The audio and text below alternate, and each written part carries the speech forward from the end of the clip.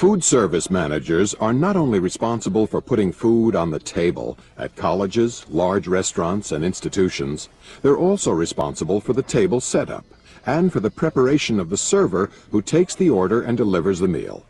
In fact, food service managers do everything that restaurant managers do, but on a much larger scale.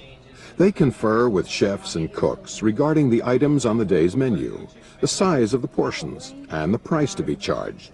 They keep a sharp eye out for waste, and they do their best to maximize profitability without sacrificing quality.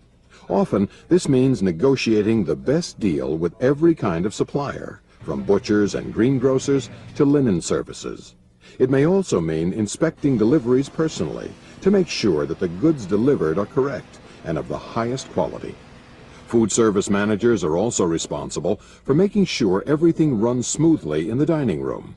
That can mean hiring and sometimes firing servers, table cleaners, and other workers. It also means constantly monitoring the quality of service and dealing with customer inquiries or complaints quickly and tactfully. The hours are long. Food service managers are often the first to arrive and the last to leave, and at times the pressure can be considerable. But few other salaried positions in any industry are so much like owning and running your own business. For many, this fact makes a career as a food service manager enormously satisfying.